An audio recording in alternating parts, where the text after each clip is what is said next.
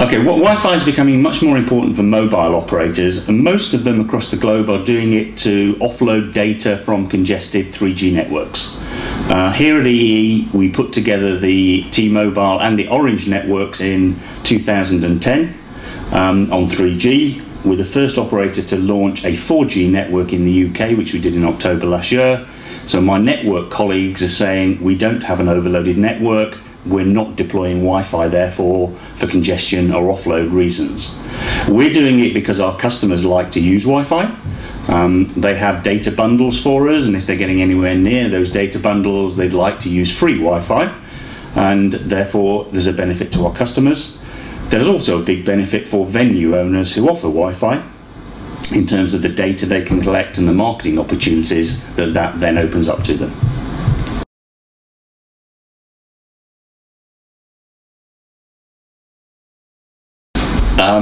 Whether 4G will get to offload net traffic, yes.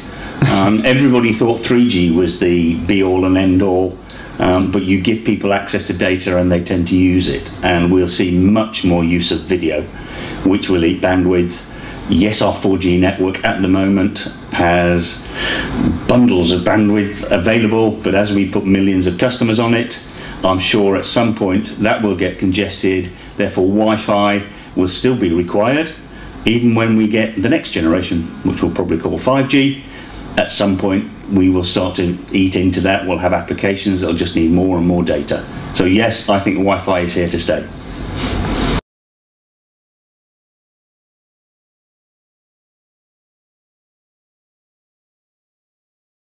Well, our venue partners are obviously looking to offer their customers access to the internet. It's the basic service they want to offer, but it's for a whole variety of reasons. Some of them are looking to do it to let people price compare in their venue and hopefully persuade you to buy there and then, rather than going home and purchasing the product on the internet. Others are doing it to collect data on you so that they can give you more personalized offers. That's got to be done carefully, because some of the information they're getting could offer you a discount on wine whilst you're in the wine department, and Big Brother is almost watching you, and people would be a little worried about that. So you've got to treat the data carefully, but particularly when you look at a mobile operator like us, we can combine the data from a Wi-Fi venue with our wider data, and we can tell venues, well, where did the people in that store, where do they work? Because we can look at their mobile patterns during the day. Where do they live? Because we look at the mobile patterns in the evenings and weekends, and potentially also how do they get to that venue. So there's a wealth of data, particularly combining mobile and Wi-Fi data for a venue owner.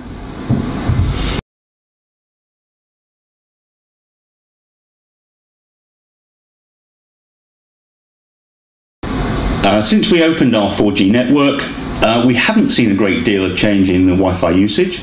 The amount of data that our customers use on 4G is significantly higher than they used on 3G. You get a better experience, you can watch streaming video very easily on it, but again, a large proportion of our Wi-Fi usage is at home or at work, which continues exactly the same, and they're still using roughly the same amount in public locations. So no, not a great deal of change, other than their usage overall is going up still.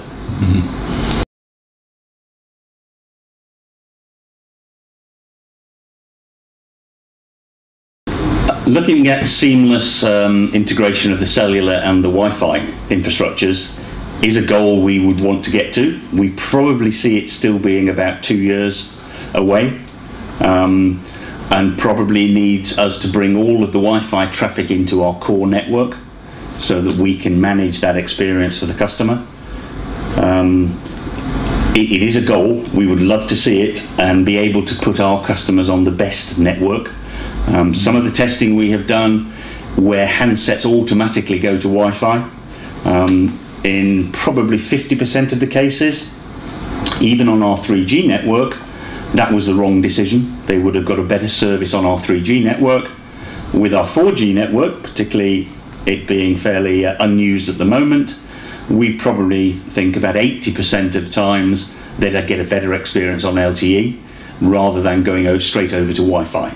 So we'd like to give our customers the best network with an override, because if they're at the limit of their bundle, they may accept a lower level Wi-Fi network than a higher level LTE network, if one's going to cost them money and the other isn't.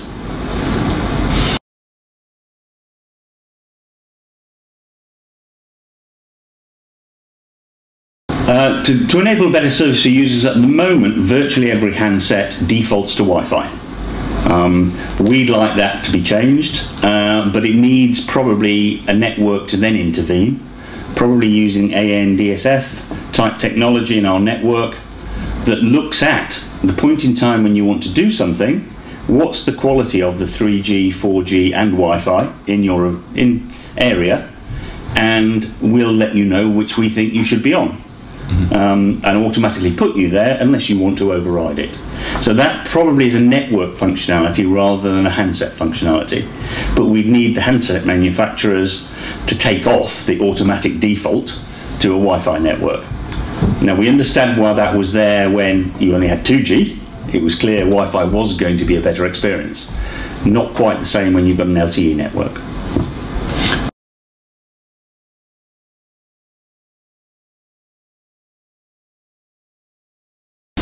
Your experience will get better, the APs will get better, people will put lots more backhaul in to actually give a better experience, but it's variable. There are an awful lot more Wi-Fi operators than there are cellular operators. Cellular being licensed spectrum, we only have 4 operators here in the UK.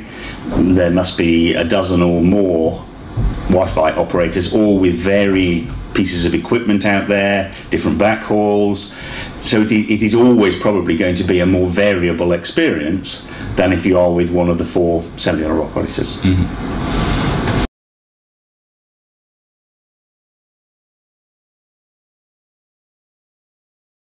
Now that the mobile operators are, dare I say, coming back into or starting with Wi-Fi deployments, which they weren't previously, I think you'll find that the big operators, whether they're mobile or fixed or broadband operators, will begin to dominate.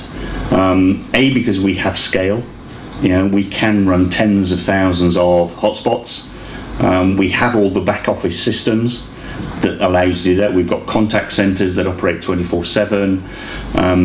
The regulatory regime is getting a lot tougher as well in terms of data retention and lawful intercept, of which the big operators have the systems that can provide that. So I think you'll find that it will get more and more dominated by probably 6 or 7 fixed broadband or mobile companies.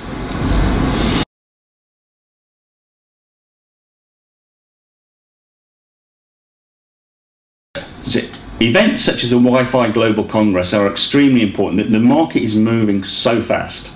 You have to try and keep up with what's going on, and the best place to do that is where everybody congregates in one place, A, to listen to see what you can find out, but B, to have then the one-to-one meetings that you just wouldn't get done because they take too much time on a please come and see me or I'll come and see you basis. You can get 15, 20 meetings done in a space that you'd normally get 1 or 2 done.